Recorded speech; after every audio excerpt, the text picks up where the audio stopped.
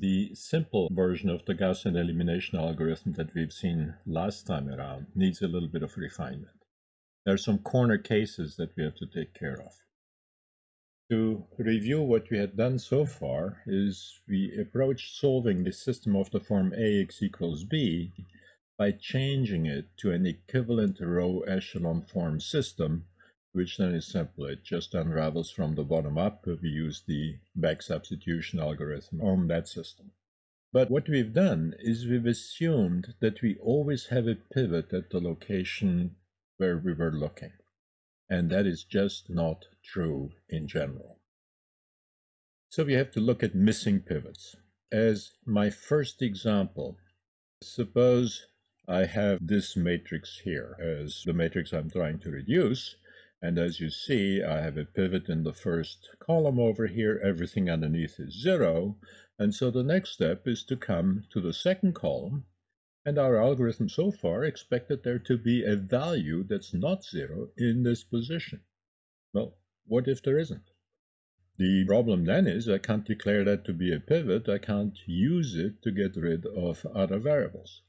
But when I transcribe to equation form, I see the problem. Yes, x1 only is in the first equation, and that equation is dedicated to solve for x1. But then when I switch to x2, to the smaller system, I too have a leading variable x2 down below. It's just not in the position where I want it. So the easy solution is to just interchange the equations. In this case, interchange R2 and R4. That way, there will be a pivot in my new R2 equation. So I just need to interchange rows 2 and 4. The way that looks in matrix form, well, I've got my matrix here. I went to position 2, 2, and did not see a pivot in position 2, 2. It turned out to be a 0 value. So I look underneath, and I see that there's a non-zero value underneath. There is indeed an x2 equation in position R4. So what I'll do is I'll interchange this row with the row that I'm currently in, the row where I want a pivot. The row exchange matrix, the matrix that carries out that row exchange, says replace the current row with row number 4. So 0 times the first row, 0 times the second row, 0 times the third row, 1 times the fourth row says copy the fourth row in here. So we'll get the pivot in here. And then the last row, that's the one we are interchanging with the second row. So 0 times the first row, 1 times the second row, plus 0, copy in the second row. So we interchanged the pivot position, and we can continue. In this case, there's already zeros down below, so I don't need to zero those out. I'd simply go on to my next equation, my next column here, and find that pivot 2 and continue as before. There's another case, however. Look at this particular system. Again, I'm in column 2. I'm looking for a variable x2. There's no pivot in the position where I expect it, but when I look down below, there's no pivot down below either. Again, it's actually quite simple. If you transcribe the system, you see, yes, you have a dedicated equation for x1, but then the remaining system doesn't have an x2 in it anymore. x2 is a free variable. And so the solution is just ignore it. There's a free variable. Okay, let's go to the system that remains and try and dedicate an equation for x3 and 0 underneath. So at this point, I do not need to do anything. My variable is free. All I have to do is go to the next variable, therefore to the next column, and look for a pivot and proceed with my algorithm as before. So the solution when there's a free variable, just move to the next column. The point that I'd like to make here is that interchanging rows when there's a missing pivot, if there happen to be a row of zeros, that row of zeros will move to the bottom as a special case. And it will turn out that yes, every so often we can get rows of zeros. And yes, we'll see cases where there are rows of zeros in my matrix, but the solution is we can just ignore that, except there's one little wrinkle here. Let's look at that special case of the 0 row. If I look at this particular example here and transcribe it, I see that I have this row of zeros here, and when I transcribe it, that second equation reads 0x1 plus 0x2 plus 0 equals 0. Just the equation 0 equals 0. In other words, there's absolutely no information in that equation. The remaining system is as before. So a row of zeros, all zeros, isn't really a problem. The equation reads 0 equals 0, and we'll ignore it. Row exchanges will move it to the bottom eventually, and we proceed as before. There's, however, another case. I somehow or other ended up with an equation that has a non-zero right-hand side. So this one reads 0x1 plus 0x2 plus equal to 2. It reads 0 equals 2 when I transcribe it. That's a contradiction. This system doesn't have a solution. So the moment I have a row of zeros with a non-zero right-hand side, that is a problem. It simply means the system has no solution. Our equations contain a contradiction. So if I were to continue with the system as before, we are looking at the part of the matrix under A to try and figure out where the pivots are. So right now I have a pivot in 1, everything underneath is 0. I move to the second equation. I'm at this position, everything underneath is 0, so I ignore it. I've moved to this equation over here. I see pivots underneath, and so I need to change rows to shuffle a pivot up into the position I want, and as a consequence that row of zeros goes further down. And this will happen over and over and over again until at the very end I'll have that row of zeros with a non-zero right-hand side. I'll see a pivot in the B column if I simply continue. As a human, of course, I'd stop at this point and say, hey, system has no solution. Now that we've seen these special cases, let's do a couple of example computations. First of all, how does the Gaussian elimination algorithm actually work now? I wrote down some pseudocode for you in case you want to program it up, and if you work in linear algebra a lot, eventually you will code that algorithm for some special pattern of entries in your matrix. But let's look at what it actually does. Here's my matrix. I'm looking for a pivot in position 2, 2.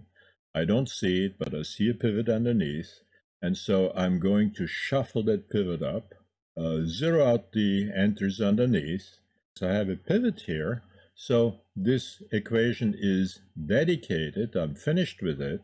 I now go to the next equation and the next variable. So I'll go over by 1, down by 1 to this entry 2 here. If I don't have a pivot at all, so I'm sitting here, I'm looking for a pivot, I don't see a pivot underneath, I haven't dedicated this equation yet. Where I'm going to go next is sideways. I'll go to this position here. I'm staying in the same row and go to the next column, one column over, and then I proceed. So there's a big difference here. If I have a pivot in the current column, I'm going to treat that pivot, and then I'm going to go to the next row and next column. If I don't have a pivot, I stay in the same row. I just go to the next column. So, the remarks, therefore, there are two cases here after we treat a given column. If there is a pivot in the current column, we move to the next column and next row. If there's no pivot in the current column, we move to the next column, but we stay in the current row. When we find a pivot, we have to zero out every entry below the pivot before moving on to find another pivot in our algorithm. Otherwise, we would reintroduce values where we had put zeros at the previous step. So whenever you use a pivot to zero something out, zero every entry in the current column before you move to the next column. My next example will produce a row of zeros. It has redundant equations. So look at the following. I've got my matrix over here, and I'm going to run the algorithm. So here's my first pivot. I'm going to use it to zero out underneath. So my pivot is in the first row. I go to the first column, and let's see. To get rid of the -1, it's +1 divided by 1. So we put in an entry of 1. next entry is -1, the next entry is -1. We carry out the steps implicit here. So for example, if this says first row plus second row, so simply add the first row to the second row to get my new second row, and thereby introducing the zeros we want.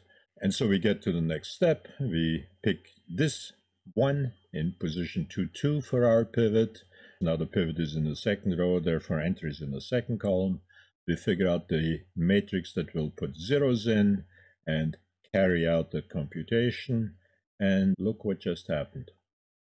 That third equation turns out to be all zeros. Okay, so what it was, if you look back here in the previous step, if you look at the second row and the third row, those rows are the same. They're actually the same equation. I wrote the same equation twice, and therefore trying to put a zero here is simply going to wipe out that equation. It was redundant. I didn't really need it. Actually, if I try and go a step above it, I don't quite see it that way. That third equation, 1, 2, 0, 3, doesn't appear to be independent, but if you look at it, if I take 2 times the first row and add the second row to it, I get that third row. 2 times the first equation added to the second equation gives me that third equation. And therefore that third equation had no information. My algorithm will say 0 equals 0 as a consequence. So I'm here at that row of zeros. I move 1 over, 1 down. I'm trying the 0 here as the pivot. Well, it's 0 underneath, so there's no pivot to be had. We move over, we try this 0 as a pivot, and this time there is a pivot underneath, so we are going to interchange rows 3 and row 4. Here we are interchanging rows 3 and row 4, and once we do that, we see that we are in row echelon form. There's no more pivot underneath here, and when I move to the next equation, I get 0 equals 0, just like I want. So at this point, all that's left is we decorate our matrix to make sure we've got row echelon form, and we fix the free variables and basic variables, and then we transcribe. So let's see. Over here, I've recopied the matrix. I'd normally do it in the layout, but I've put in my row echelon pattern. I drew that staircase just to convince myself that yes, the matrix is in row echelon form, and to see where the pivots are. Right? They're in the corners of those steps. So my basic variables, the ones that have pivots, are the first variable, the second variable, the fourth variable. The remaining variables, the third variable and the fifth variable, don't have pivots, so we assign arbitrary parameters to them, and then we unravel from the bottom up. So I already have my parametric representation for the free variables. I add the next non-zero equation to it. So that's x4 is equal to 2 plus x5, and reduce, that gives me x4. Then I go to the next equation up. That one tells me that x2 is 1 plus x3 minus x4 plus 0 here, and plugging everything together, I get my x2 value, and finally from the first equation I get my x1 value, and to finish it all off, I transcribe it into standard form. And just to check the first part, that constant vector here should solve the system. So if I plug it in, I should indeed get the right-hand side. So let's see, what did I have? x1 is 1, x2 is minus 1, so 1 minus 1, and then 2 times x4. So 1 minus 1 is 0, plus 2 times 2 is 4, adds up to 4. And when I do this multiplication, so just transcribe that vector, put it up here, and do the multiplication, we indeed get the right-hand side. For the remaining two vectors, when I substitute, I should get 0, 0, 0, 0 for the right-hand side. So that's the way to test it. For my next example, let's see a case where we generate a contradiction. So here I've got my system, and if you look, if you compare it to the previous system, it's just a slight change, right? I have a 5 in this position, now I've made it an 8. So my third equation is no longer consistent with the first two as a consequence. Let's see what the algorithm does. So we write down our system, we fix our first pivot, we zero out the entries below, we move to the next row and next column, and here's my pivot now in position 2, 2. We figure out how to zero out the entries below. Here's the matrix that does it. So that gives me the next row, and then, hey, wait a second, the next row reads 0 equals 3. So I know I have an inconsistent system. Me as the human, I'll stop right here and say this system has no solution. A computer program in general is not programmed to look for such special cases. It will assume that in general everything will work, and when it doesn't, it will see it at the very end. So let's see what the computer program does. It comes here and says, well, I need a pivot here. I have 0. I look underneath, 0. There's no pivot, so we move sideways. I have no pivot here. I look underneath, I see a pivot. Okay, so I interchange rows 2 and 3. Here's the matrix that interchanges rows 2 and 3. I carry that out. So now I've got my pivot here. I look next. In this column, I have no pivot. So I'll move to the right, and I'm in the B column. And in the B column, I have a pivot now. I have a contradiction.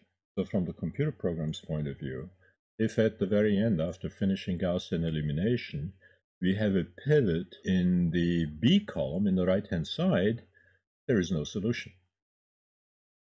Let's talk next about the number of equations, the unknowns, and the solution.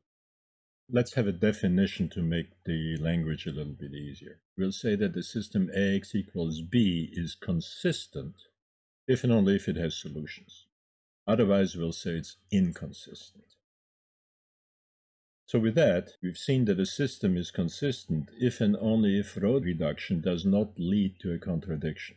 That is, if the system does not have a pivot underneath B on the right-hand side.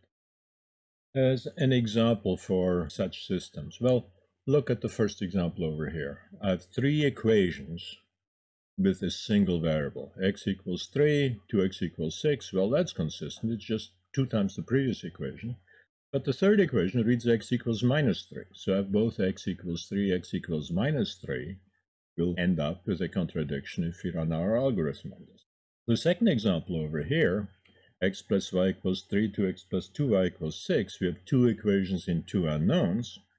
But if you look, that second equation is just 2 times the first equation. In actuality, I only have a single equation here. My system is consistent. It will have solutions, but my equations are redundant. I'm going to have 3 variables over. In this example, I have 2 variables, x and y, and 3 equations. And if you add the first to the second equation here, you'll see that you get the third equation. So this third equation here is redundant. I really have a system of 2 equations and 2 unknowns. And as you start to see, the more equations and unknowns that I have, the harder it would be to actually pick out the fact that I have a redundant system or that I have a contradiction. I will have to run the algorithm to end up seeing it. So here is where this gets us. If I have a system Ax equals B, and I have n unknowns, then I'll have a unique solution provided that the system is consistent. Well, that simply says there's no contradiction when I run Gaussian elimination. But I'm asking for the solution to be unique, so I can't have any free variables either. And no free variables means I will have to have a pivot in every column of the row echelon form, that I get to. So I need the system to be consistent and not to have any free variables. If I do have 0 rows in the row echelon form and my system is consistent, then I can't have a non-zero entry on the right-hand side. So I'll have rows of zeros both underneath the A matrix and underneath the right-hand side for a consistency. If I don't have any 0 rows, right, then the system can't be inconsistent. So no 0 rows means that the system must be consistent. We always will have solutions in such a case. It will mean that there is a pivot in every row. There's no row without a pivot. There's no 0 rows. A row echelon form that has 0 rows, well, it will have 0 rows if one or more of the equations in Ax equals b are linear combinations of other equations in the system. And one other remark to make is we've all learned way back when that we have a unique solution for a system provided we have n equations in n unknowns.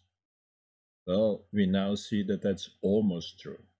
We have a unique solution provided we have n equations in n unknowns in a row echelon form system, not in the original. On the right, I wrote down the decision tree here. We look at the row echelon form system. First question we'll ask is, are there any 0 rows? Well, if yes, then I have to check whether or not there's a contradiction. If there's a contradiction, I have no solution. If I don't have a contradiction, I have one or more solutions. So I'll be over here. The other way to get over here is to say, well, I've got my system in row echelon form, and I don't have any row of zeros. I will have solutions, therefore, but the question now is, do I have free variables, yes or no? If I don't have any free variables, the solution is unique, whereas if I have free variables, I have an infinite number of solutions. I'd like to invite you to do something at this point. Take each one of the paths through this decision tree and to show the pattern of the pivots in the matrices that this assumes. It will be well worth your time. So let's capture some of this in a theorem. Suppose I have a system of equations Ax equals b, and corresponding row echelon form Rx equals, well, the b will have changed to some new vector b tilde as we carry out our algorithm. And now what we have is that the system has no solution if and only if that b tilde has a pivot. So if it has a pivot, no solutions. If it doesn't have a pivot, if all the 0 rows have 0 right-hand sides, then the system is consistent. We will have solutions in that. If the system is consistent, then the solution is unique if and only if it has a pivot in every column. If R has a pivot in every row, then it doesn't have 0 rows, right? So it's always consistent in such a case, and it's consistent for all right-hand side vectors B, no matter what. The other case, however, is if there are 0 rows, then I can always run my algorithm backwards. I can choose a b tilde vector that has a non-zero entry. Let's make it 0 everywhere else, but has a non-zero entry in a 0 row. And then we go backwards to our original system, and we can always do that. We wrote equivalences between our systems, and we'll end up with a right-hand side vector that leads to this inconsistent system. So the moment I have a system with a 0 row or more 0 rows, I know that there are right-hand side vectors for which I will not have solutions. Now, my next observation is that there's a pattern in the Gaussian elimination solutions that I'll again look at the system we had in 2.2, and here it is. The vector had a constant vector plus alpha times a vector plus beta times a vector. And alpha and beta were our free variables, x3 equal to alpha, x5 equals to beta. And of course, I have a solution no matter what alpha I plug in here, no matter what beta I plug in. A little bit of terminology, just so it's easier to talk about this. The solution is the following form. It has a constant vector, which we'll call a particular solution for the system. It does solve Ax equals b. And then it has these remaining terms, alpha times a vector plus beta times a vector plus gamma times a vector. We'll call those homogeneous solutions. Okay, actually, it's all possible homogeneous solution when I plug in all possible alphas and betas. But what the homogeneous system solves is the problem Ax equals 0. So the first term, the particular solution, the remaining terms, the homogeneous solution. I'm going to show the free variables here, and I'm going to show them in red. So x3 was free. x3 turned out to be 0 plus alpha plus 0 beta. x3 equals alpha. And x5 is 0 plus 0 alpha plus 1 beta. x5 is beta. Now look at the pattern that I get. My free variables in the particular solution here, my free variables are equal to 0. In my homogeneous solution, the alpha vector, that's the one that corresponds to x3, is equal to 1 times alpha plus 0 beta. So in my alpha part of the homogeneous solution, I have alpha equals 1, beta equals 0. So I have the pattern 1, 0.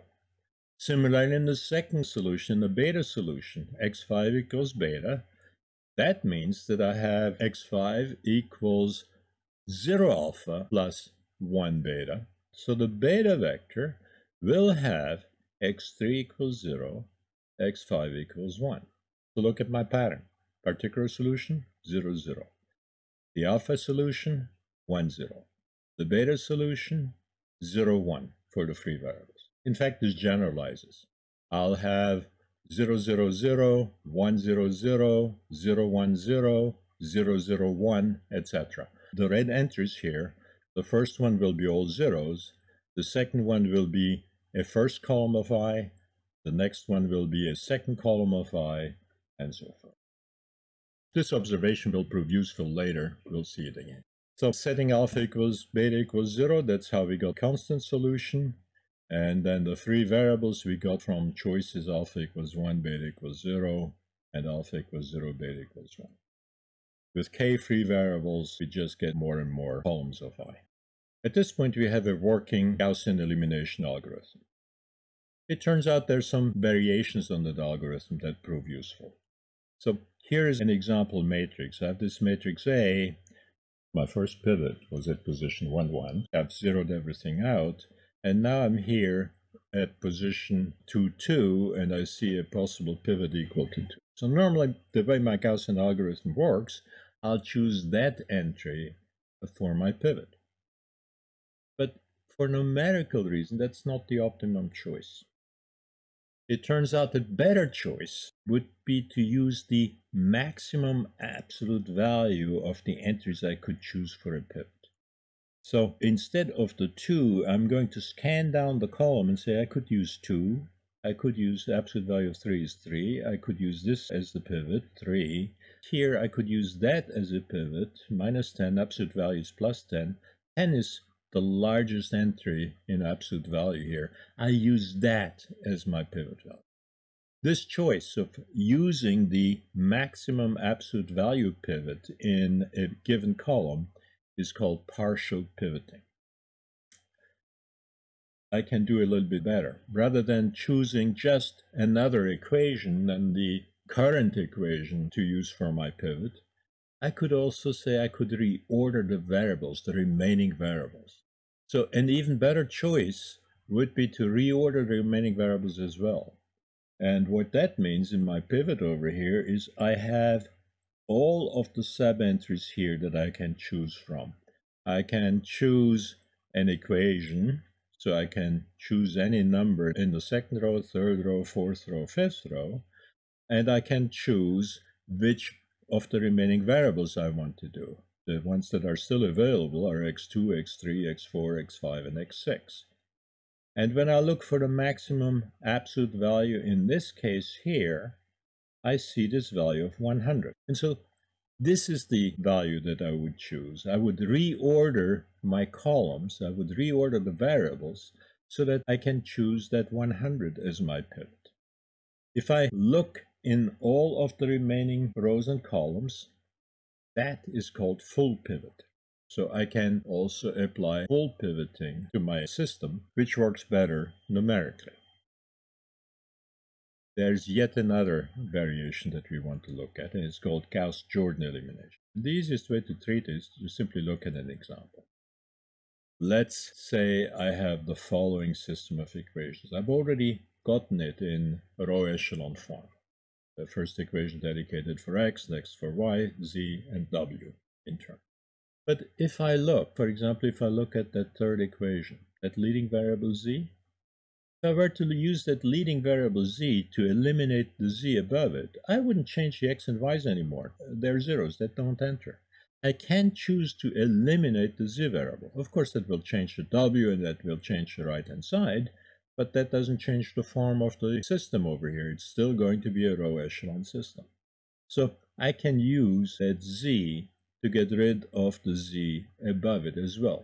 So here's how that goes. If I look at the machinery, it's exactly the same as before. What's the multiplier? I want to get rid of the 2. So minus 2 divided by that pivot. That's minus 1. I'll take the first row and replace it with the first row minus the pivot row, this row over here. Similarly, for the second row, I want to get rid of the 4. So minus 4 divided by 2, that's minus 2. And so I'll replace my second row by minus 2 times the third row. So second row minus 2 times the third row. And I've gotten rid of the z's in the remaining system. I can do the same thing with the w's. I can do the same thing with the y's. So I have a choice. When I do Gaussian elimination, I could eliminate not only below, but also above a pivot. That method is called Gauss-Jordan elimination.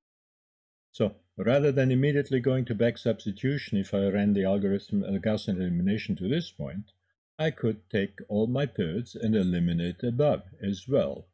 I actually have some freedom as to the order in which I want to do the computation. I'll explain it in a second. But look how this works. I am in row echelon form, and I'm going to work backwards because over here I'd be computing zeros that I know will be zeros. I don't need to do those zero computations. So here, I see a pivot here. I want to eliminate the entries above that pivot. The pivot is in the last row, therefore the last column over. To get rid of the 1, it's minus 1 divided by the pivot. We enter a minus 1.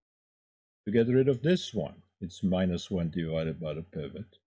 Here's that minus 1. To get rid of the 2, it's minus 2 divided by the pivot, so we enter it here. Now we carry out the instruction set. First row minus the last row. 1 minus 0 is 1. 6 minus 0 is 0, 2 minus 0 is 2, 1 minus 1 the 0 that we wanted, and then 8 minus 4 is 4. Similarly for the others, it works exactly as before. So at this point, I have zeros above my last pivot. Let's move to the previous pivot now. This pivot here I can use to zero out the entries above it. The pivot is in the third row, therefore the third column will have numbers in it. Everything else is the identity matrix as before, so it's just these two values you have to figure out. To get rid of 2, it's minus 2 divided by 2, minus 1. To get rid of the 4, it's minus 4 divided by 2, minus 2. We have figured out our operations. Let's carry them out.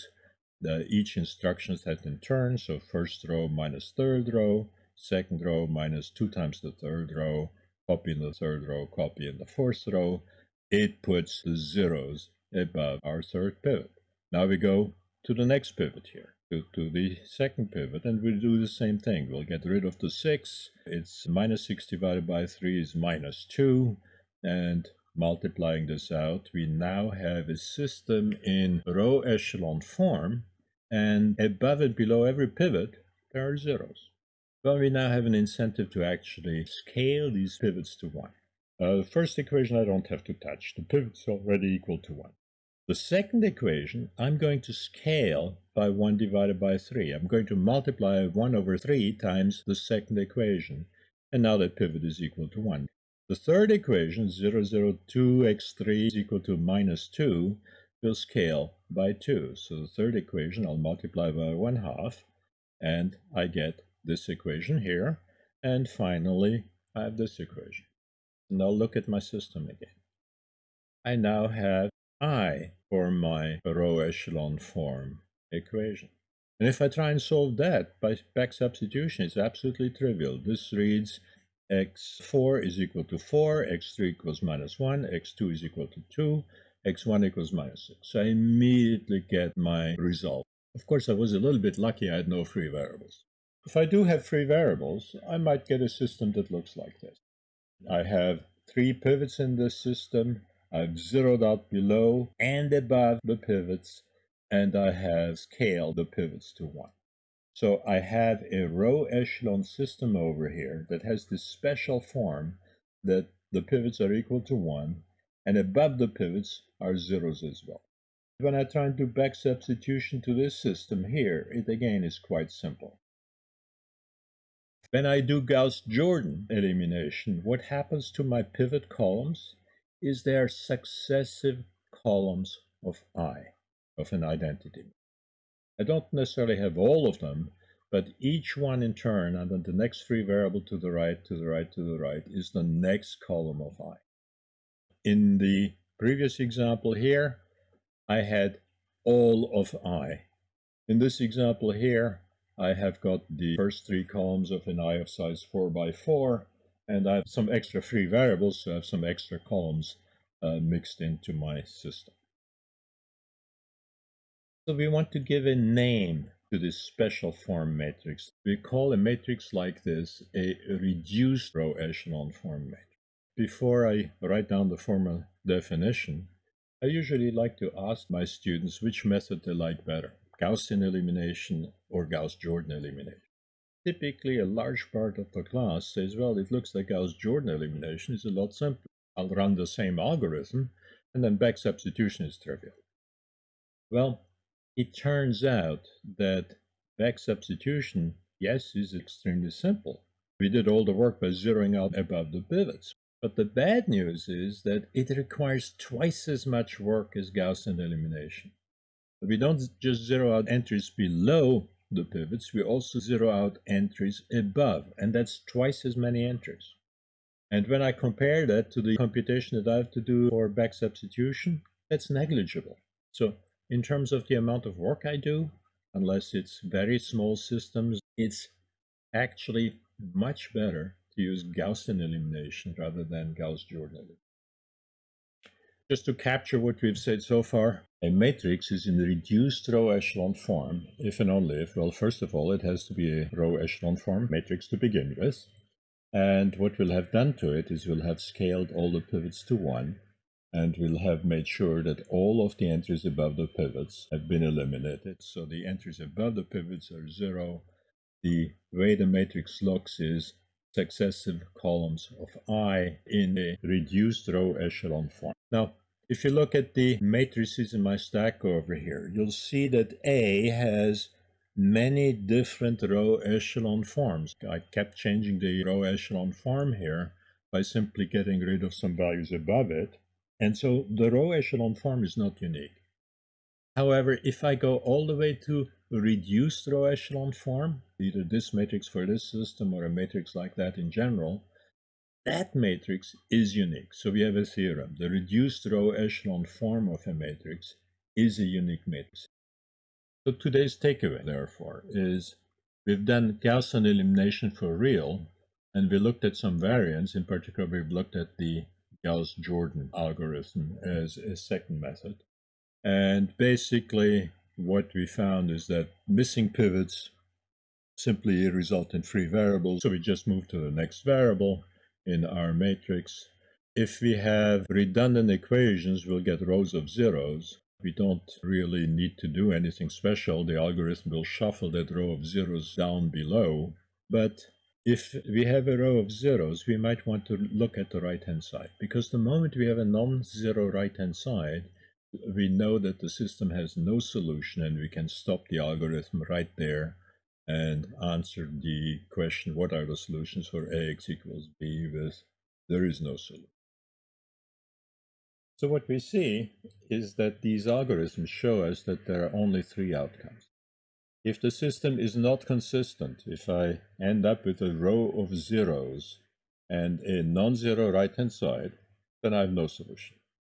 If the system is consistent, if I don't have such a case, then it only depends on the free variables.